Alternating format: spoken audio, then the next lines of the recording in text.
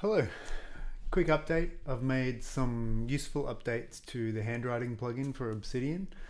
Let's have a look at them. So let's jump over to Obsidian. Here we've got a markdown file, standard markdown file. I can write whatever I want, but I'm gonna use slash commander or not in this case, just slash commands, the standard Obsidian thing, and I'm gonna add a handwriting section. And you'll see straight away that what we have is new icons. So no longer these words, but just icons of what you want. We also have a new fold out menu here, but let's first, if I draw here, you'll see we've got a new undo icon and redo icon as well. Eraser, arrow, etc. Lock icon, if I lock it, you can see there's an edit icon there. New icons, nothing special, but just making it a little bit prettier and a little bit easier to use. We've got this new overflow menu as well. If I click on that, I get a context menu to allow me to copy the writing. I might make this a bigger menu at some point, but at the moment I've kept it a context menu, so I know that it works with mobile and tablets and everything in the way that Obsidian usually does. But I can copy that writing. And then I can come down here, I'll lock this one, and I can say, I'll say writing again, and I'll say insert copied handwriting section. So now it asks me, how do I want to insert it? As a reference to the existing file, because remember this embed links to another file. So am I just referencing the same file? Well, if I do that and I edit this, at the moment I see it doesn't update this one, but it is referencing the same file. It just hasn't refreshed the page. I'll get to that at some point. But if I edit this one up here, I'll notice it is the same file. So when I lock it, you'll see they're both the same. The same thing is true is I can add this again. So handwriting, insert copied section, insert reference to same file. If I edit this, another way to see that update is if I were to close this and then open it again. I think it was 6, maybe it was 5, yeah. You'll see they all refresh just because I've closed it and opened it again.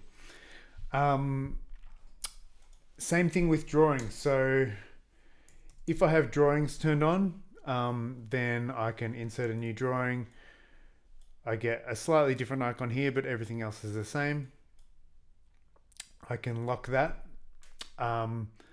Whether it's locked or in edit mode, when I click on this, I can copy the drawing. That works in the same way as copying handwriting. But I can also open the drawing. If I open the drawing, now currently, if I edit this here, I can't move the camera. I can't reframe this. But if I open it, it's actually an infinite canvas. So I can zoom right out and I can draw wherever I want. I can pan, I can do whatever I want. And then I can click back up here and you'll see that that's updated. So for drawings, that's really useful. That'll be possible for handwriting as well in the future, but it's not the best idea to implement that now. I need to implement some other things. But yeah, opening drawings and copying drawings. Now, what else is new in this? So I can also, let me delete all these. Oh, by the way, if I open that overflow menu, delete will appear here as well. So it's really easy to delete embeds, but I haven't done it in this update. I'm going to delete all that. And I'll open the settings and if I go to ink down here, I've added a couple of new settings. So first off, if you can't see drawings, it's because by default drawings are turned off. So turn that on if you want to do drawings. In writings, we've got a new setting here that says writing stroke limit. Now you might remember that if you write in certain devices, the number of strokes that you can make in one embed is limited because it slows down quite quickly. So it's limited to 200. After 200, they start to disappear up the top. The older ones start to disappear. Let's demo that. So I'll make this 50. I'll make it 20. And I'll close this and I'll add a writing section.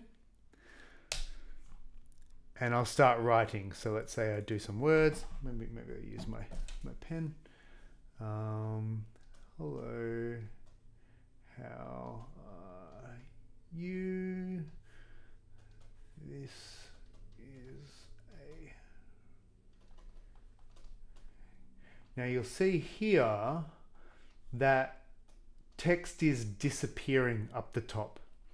And that's to make sure that the latency doesn't grow, that it's always really smooth and quick to use. And when I lock this, they all come back. So I've set that to 20 so they disappear really quickly. But if I go to the settings, you can increase that if you want. I've found 200 is a good level for iPads at the moment. That'll improve over time, and I've got a few things that I think I can do to drastically improve that. But if you're not working on an iPad and you think you can push that further, feel free to increase that to 500 or whatever, or even like 1,000, whatever. Try it out.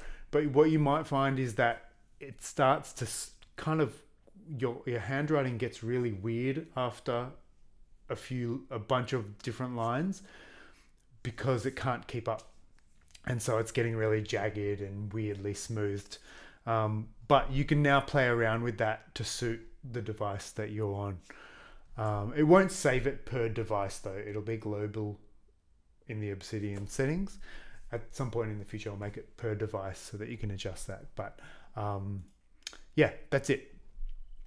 So that's everything. So some updates to the user interface, some updates to the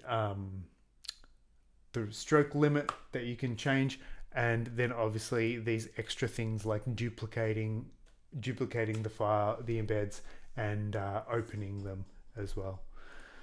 And that's it. Let me know what you think of this update. Have fun. Thanks for using ink. See ya.